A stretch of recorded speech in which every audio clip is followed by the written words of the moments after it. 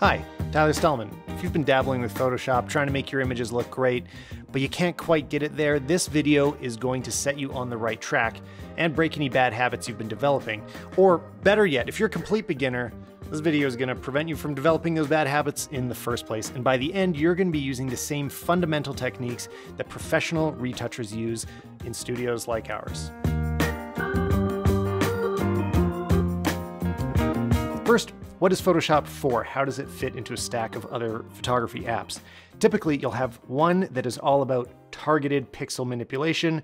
So you're trying to manipulate really specific regions of the image. Other apps in this category would be Affinity Photo, Pixelmator Pro, or GIMP. But when you're editing a batch of photos and you want them to match, or you're making big adjustments to raw files like white balance or recovering blown out highlights, that is best done in raw editors like Capture One, Lightroom, or Luminar. Let's explore Photoshop's raw capabilities. I'm going to open this in Photoshop 2021. And the best way to approach your raw step is that it's about extracting as much information and correcting the image as much as possible. This isn't the time where you really want to bake in a strong look. So we're looking for a pretty neutral, natural, both white balance and exposure. This is when you want to save all the highlights you can because you can't save as many once it's in Photoshop. And I'm always looking up at my histogram here. Histograms are going to be important. You can see that on the right, these are our highlights. On the left are our shadows. And we want to make it so our highlights are just, they're going to have to clip because the sun is here, but you want your highlights to clip as little as possible and to keep detail in your shadows. And that's looking pretty good. So now I'm going to open it from the raw and move into full-on Photoshop. First, let's set up our workspace for photography. The default kind of sucks for everything. So let's customize this to just the tools that we're going to be using. And if you have been using Photoshop already, you can reset everything to the default by going to Workspace, Essentials Default, and just go to Reset Essentials, and then you'll be looking at the same thing as me. First, I move the Properties panel and Adjustments over here to the left, and then I close Library. I'm just doing that by right-clicking on it. And all of these color ones over here, I right-click these and say Close Tab Group, and they all go away. If you want to bring any of that back, you can always click on Window, and they are right here, like there's color. Everything is always available, but I keep these ones closed. And what I do need is I go to Window in History, which I then drag above Layers. Now these are the two that I always have visible, and then there's a few other things I keep minimized on the side, and these minimized ones are easy to pull up. And we're not going to dive into all of these today, but it's a starting point for you to start messing around. We know that Photoshop is best at making targeted adjustments, so these are the tools that you're going to use the most. We're going to start with the Clone Brush tool, and the shortcut for that is S for stamp or sample, whatever comes to your mind first. And the way that you use it is you hold down Alt, click anywhere on the photo, and then the next place you brush will draw in that exact same area of the photo.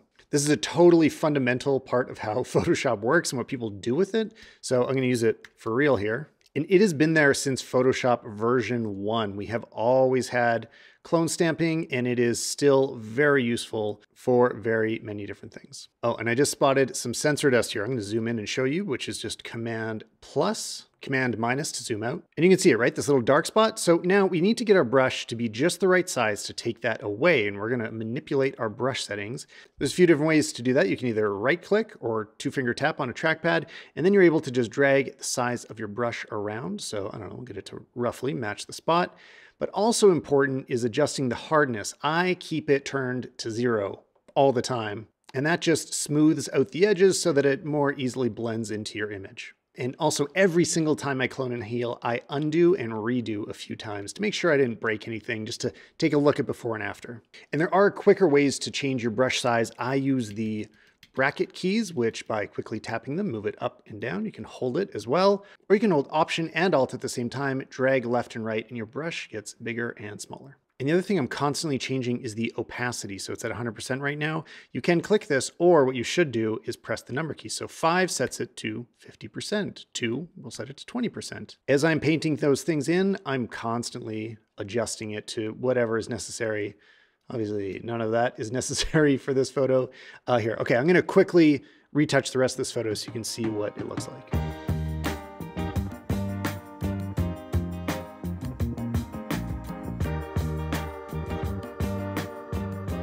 So there's a quick cleanup of this image. If you weren't sure what the history does, you can click back at any point to see things that you've done along the way.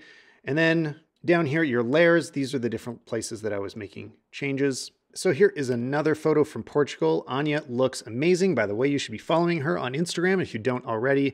But we have some tourists ruining our shot. I mean, I guess we were tourists too, but these tourists, these are the bad ones. So next we're gonna come over here to the heal brush. Shortcut for that is J, short for heal, and it defaults to the spot healing brush. And what happens there is as I draw over something quickly, it automatically removes the subject. And it just did a great job. So for things like blemishes or gum on the ground, spot heal can work great. Let's remember to turn the hardness down to 0. But it often makes mistakes. So I actually usually switch over, and you can just click and hold to do that, or press Shift J to the regular healing patch tool. And this works more similarly to the clone stamp. So I'm gonna, again, make the hardness 0 here. And I hold down Alt, sample an area. And as I brush in, that is the area that starts to replace people. And her leg here is a good example. If I switch over to the spot healing brush and I brush around a bunch, it starts to eat into her leg, like it doesn't know how to process this on its own correctly. So instead, I'm gonna right click and hold, go back to healing brush, and I'm gonna sample on the side of her leg, line that edge up, and now as I brush in, it understands how to keep that line of her leg going. Very important for advanced cloning. How about that? You learn some advanced techniques in a beginner video. Now, layers. This is one that sometimes I know beginners want to skip because it can feel like it's complicating the process. But please use layers. It is so much of why Photoshop is powerful. And if you're not using it, you might as well be editing on your iPhone. I never edit a single photo without layers. So you'll remember our layers are over here, and at its most basic level, a layer is just a bunch of pixels. So I could say new layer. This checkered pattern, this is what Photoshop indicates as a blank area, so it's just transparent. If I grabbed the brush, I can just start drawing red pixels on that layer, and you can see them reflected over here. They're on the layer, nothing else. That looks awful, so let's delete all that. And layers also contain your photos, so this background layer is a layer, and I could drag it onto create new layer, and we get a duplicate of it, and I could invert it. Now, these are two different layers on top of each other. Let's delete that. Let's keep it simpler. This is layer 1 on top of our background layer. I'm going to zoom in and keep deleting the people here. And now the proper way to do this, let's go back to our clone tool. And importantly, we need to change this from current layer to current and below. That's where it's going to be sampling from. So the order of your layers is very important. Layer 1 is on top of our background layer. So when I hold Alt and click, it is sampling from the background layer when I draw onto layer 1. I need to change that opacity. There we go. Now, why are we going to this extra effort? Because I can hide and show layer 1, and I can delete mistakes, and I can always go back in time and fix something that I edited too much, which happens often. This is called non-destructive editing, and it's really an essential part of working inside of Photoshop. You should always try to be non-destructive whenever you can. Now, you can also name your layers, which is important to do. So I usually call my cloning layer sample for some reason. I don't know when I started doing that. Let's do a slightly advanced version. I'll make my brush smaller, and if you watch, I will make this guy disappear even though he's on an awkward corner. And I'm going to jump back and forth between clone stamp and heal brush, so I also need to change heal brush to current and below. There we go, the guy is gone, even if we zoom into 1,000,000,000%. And if we ever regret it, we can just hide and show our layer. Oh, and there is a mistake. That is why we have layers. So now I can go to sample, press E for my erase tool, and just take out that little mistake right here. These techniques you can take to a much more advanced level. And this is usually when I tell you to subscribe to the channel to learn more about it, but I'm not going to do that today. Instead, I'm going to tell you to go follow me on Twitter, because that's where the real dirt is. That's where I give away the good tips. All right, now a special kind of layer. Let's look at adjustment layers. Now let's go to a new photo. Same trip, but now Anya is in Amsterdam. We're going to go to Layer and New Adjustment Layer and Hue Saturation. And the Hue Saturation layer is one that we use all the time. If you click Master, you can see all the different colors in your image and manipulate them one at a time.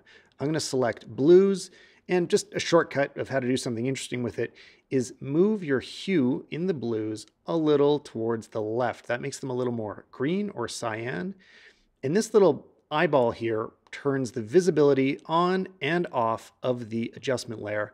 Film typically brought the blues a little more cyan, so just that one change gets us a slightly more filmic look. And there's another adjustment layer I use all the time. We're going to create it differently. We're going to go down to our layers panel in the lower right and click this little circle cut in half icon and use curves. First of all, you got to know what a histogram is to really understand curves, and I'm going to explain it very quickly.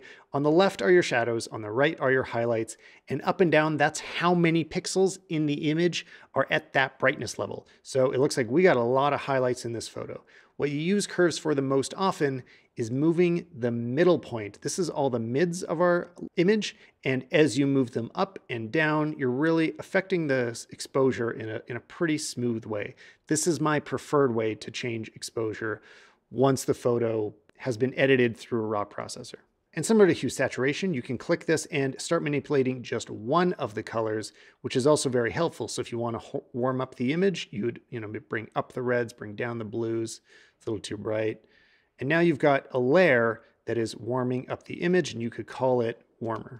I'll often have multiple adjustment layers of curves on each photo to do some dodging and burning. But to understand that, you've got to understand masks. To understand them, think of masking tape. If you were to apply it to a surface and then spray paint over it, when you peel that tape away, you're left with a line or the original underlying surface. So the mask is everywhere that the top layer of paint isn't going to be applied. This is the same way that it works with your layers. All right, we're going to edit another photo. And yes, I just want to show off all these great shots of Vanya from our trip. I'm going to open another curves adjustment layer and bring the midtones way up, way more than you think you need them to be, so they're extremely bright. And we're gonna rename this to be brighter, or you can call it dodge, whatever you want. And you can see this is affecting the whole image right now. So we wanna selectively choose which parts it's gonna affect. And over here, this is the mask. This white square is the shape of the mask on the screen. So to change it, we wanna use the fastest possible way. So I'm just gonna tell you the shortcuts. Press D and look over here on the left. This selects default colors, which are white on the top, black on the bottom. And if I press Command Delete, it fills my current layer with whatever my background layer is. So it filled it with black. If I Alt click, you can see what the mask looks like.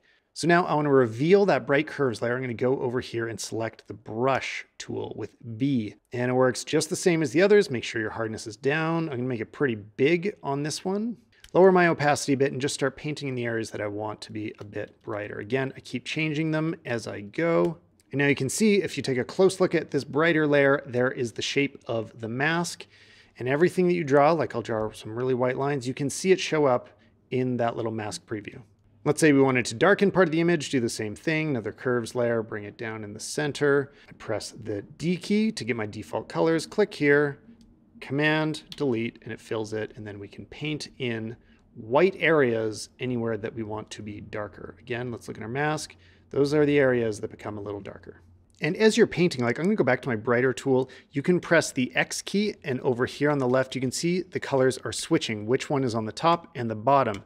If I put the black on the top, my brush starts to remove that white area and make the mask invisible wherever I'm painting. And now that we've cleaned up our image, it's a good time to give it a filmic look. It's only gonna take a couple of clicks, but first, I want to thank Squarespace. You can Photoshop absolute works of art, but what fun is it if nobody can see those in high resolution and optimized for the web? The best way to do that is with Squarespace. They have mobile-ready templates that both look great on a desktop or on a phone, and they resize the images to be optimized for that screen, so people are getting the best possible viewing experience of your work. Not only is it easy to build beautiful galleries for your photography, but you can also build a membership section so that you can monetize your audience, and they can support your work by having special access to additional content that you're creating. And it really is easy to get started, but still have the powerful tools like SEO and analytics that you need to run a real website.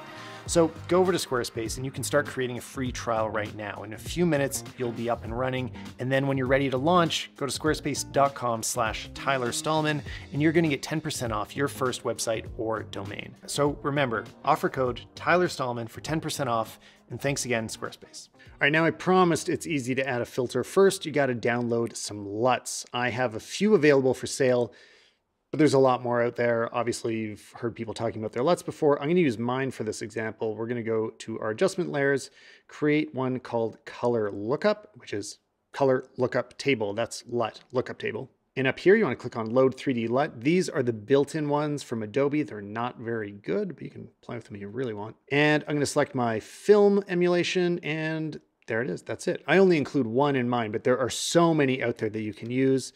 And yeah, if we flip before and after, I mean, it just totally transforms the photo. All right, and now I think you're ready to learn about actions. There's this one action that I run on every single photo I edit. As soon as I open an image, I run it, and then I start editing. And you can download it for free, or you can build it yourself. I got a whole video breaking it all down. Anyway, hope that was helpful, guys.